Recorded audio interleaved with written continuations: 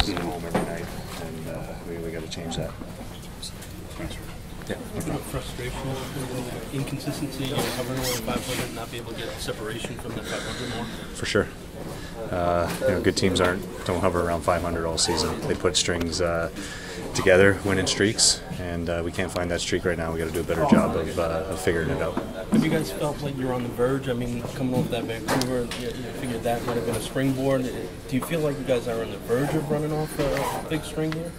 Yeah, I think we got all the pieces to the puzzle in here to do it. It's just a matter of going out and doing it. We got this home stretch. We obviously need a better home record than we put forward this year. It's close, but it's not good enough right now.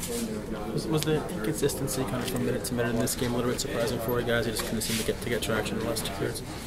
Yeah, we were trying hard to get the job done, but 2-2, third period at home, you got to find a way to win the game, and we didn't do it tonight.